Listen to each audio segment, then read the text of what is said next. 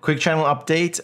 There is going to be some delay and change in schedule. There's a lot of work to do at work. So since this is my primary source of income and that pays the bills, I have to concentrate on that. At the same time, there's some crazy fires and crazy smoke. Schools are closed, so I'm helping out with the family. Again, the schedule kind of changes.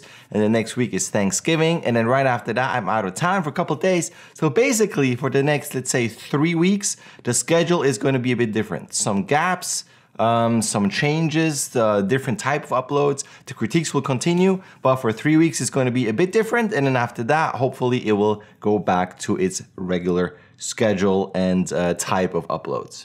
That's it. Just want to give you guys a quick update, and thanks for watching.